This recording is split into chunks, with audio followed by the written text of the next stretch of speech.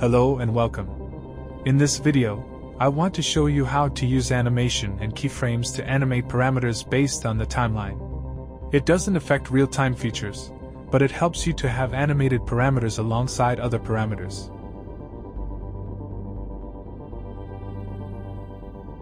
To start, I want to use a rectangle. For example, let's change the resolution.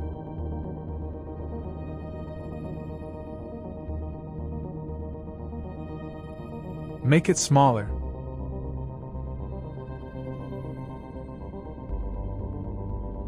And make a copy of it. Then composite them.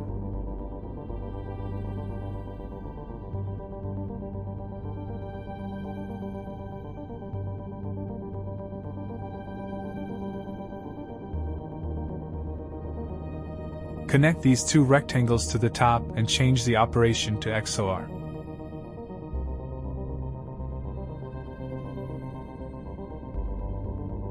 Now I have something like this.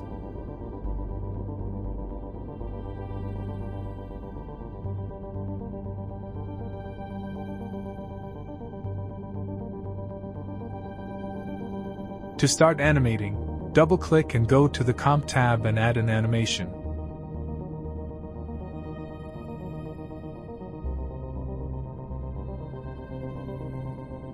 Now you can edit the animation.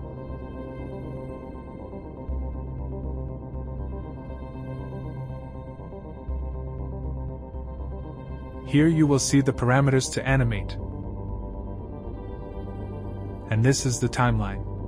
I'll come back to this, but for now, I want to show you how to set the parameters. For example, go to the parameters of one of the rectangles and select one of the parameters you want.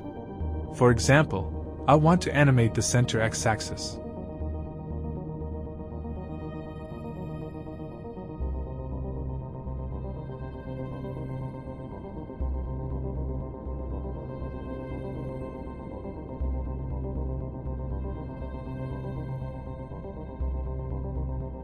Right-click on it, keyframe parameter in.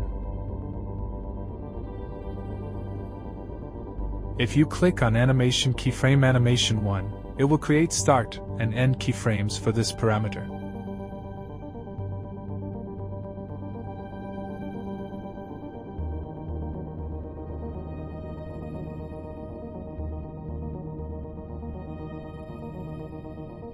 You will see the name here, rectangle and center x-axis.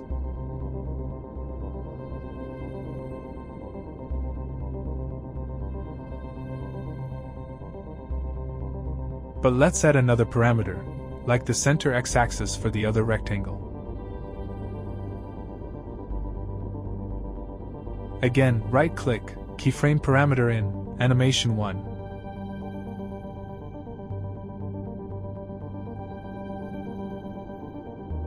Okay, now I have two parameters to animate. If you click on them, you can see their lines. And if you hold Ctrl and click, you will see both of them.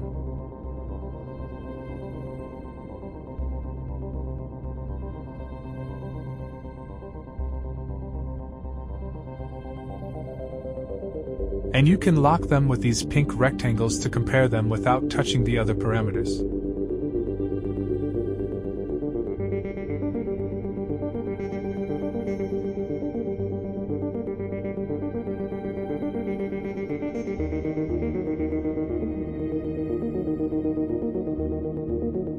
To delete a parameter, you have to click on the arrows icon here and go here and delete it.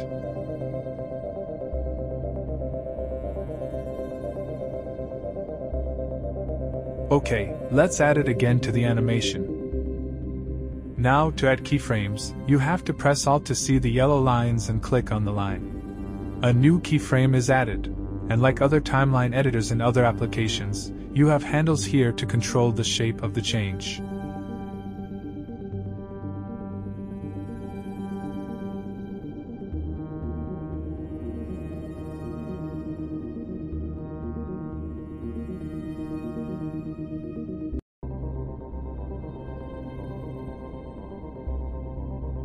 To control this, you have fields here.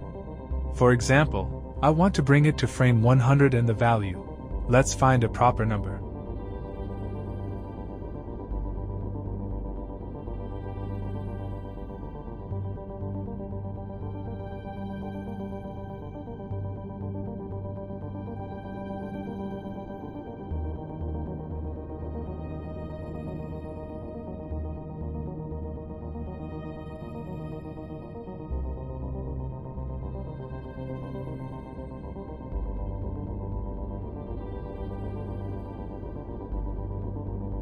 Turn it back to constant to check proper numbers.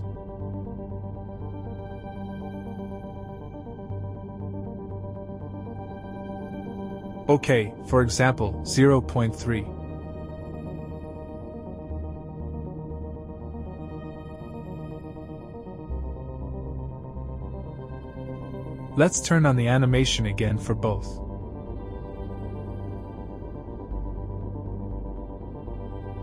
OK. Now I can change the value to 0.3 at frame 100.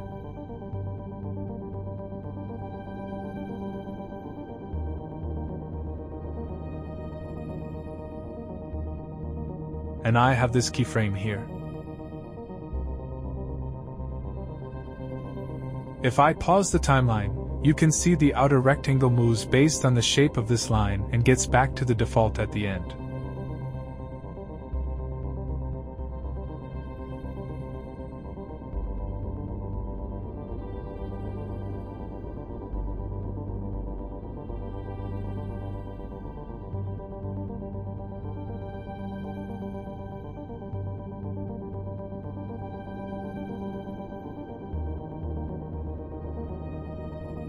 But if you want to do it in just some part, Ctrl+Z, add another one. For example, at frame 140.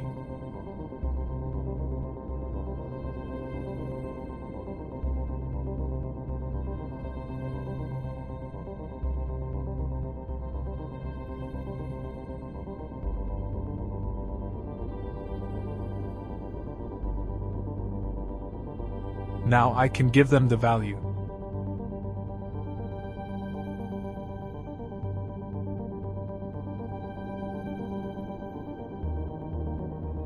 Look, I right-click and select both of them to give the number, then press Enter.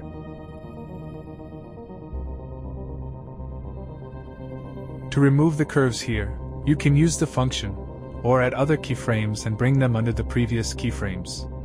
And again, set the value to the default.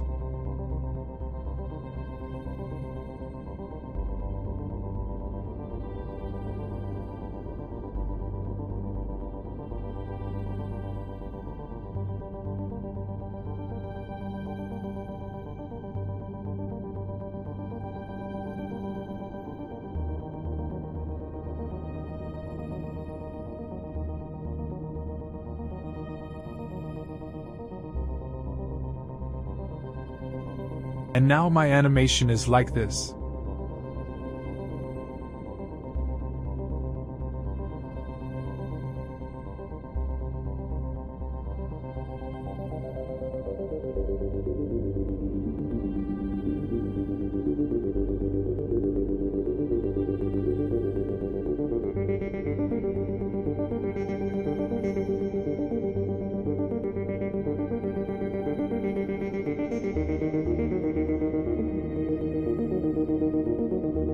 You can click on the keyframes, select the handles, and press T to break the handles. And now you can control them separately.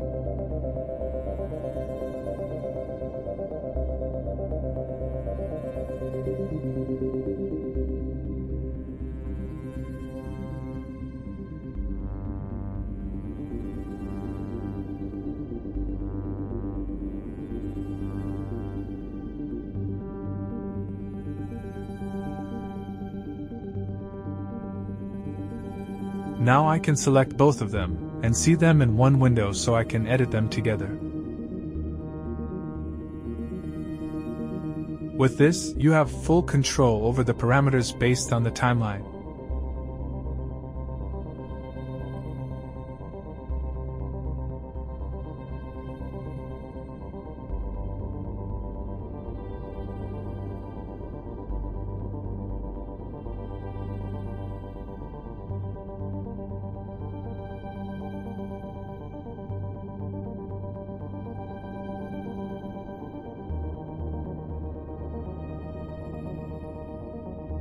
Also, you can select some keyframes and change the function to change the shape of the curves.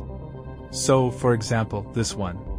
To change functions, you can select one of the lines, click on the name, and if I change the function to, for example, linear, you can see it removed any curve I had. Let's do this for this one again. And you can see I no longer have this curve here because I had no keyframes, and I set it like this with the handles here.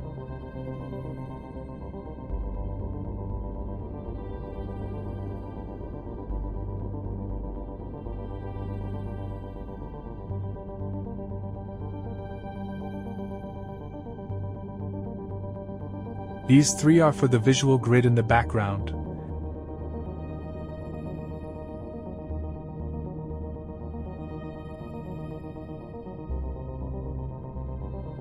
And they help you find proper numbers and work with the numbers here.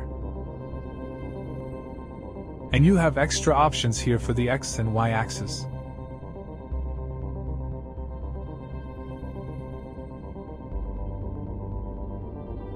For example, if I put 0.5 here, it sets up like this.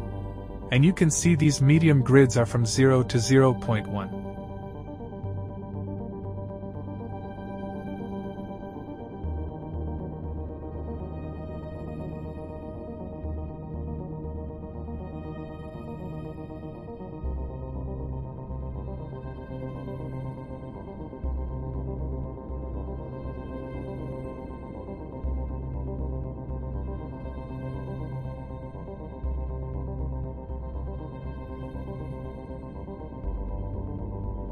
So, for example, I enter this somewhere here, and I have my keyframe set up to 0.1.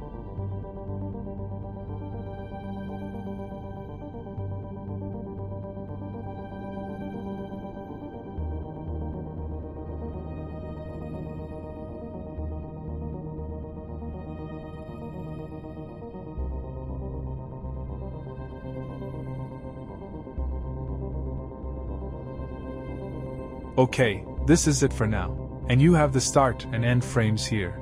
That is basically TouchDesigner timeline. And it starts over.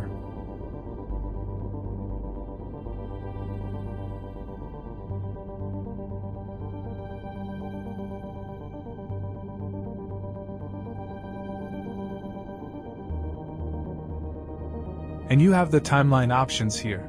Start frame and end frame.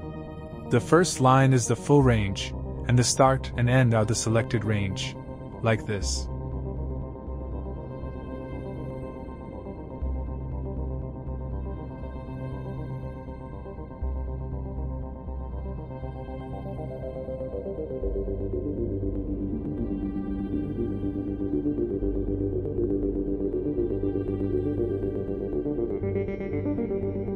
And there's another option named Range. Go to the Animation Parameters Range tab and change the type to Custom.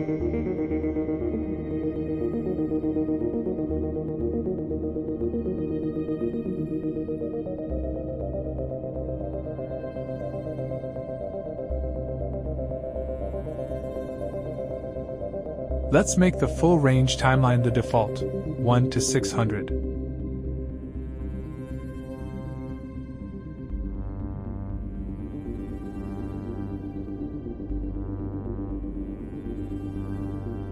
When I enable this custom here and set trim left and right to cycle, you have these yellow frames here and here. And I can define a loop here just with this animation, repeating through the whole timeline.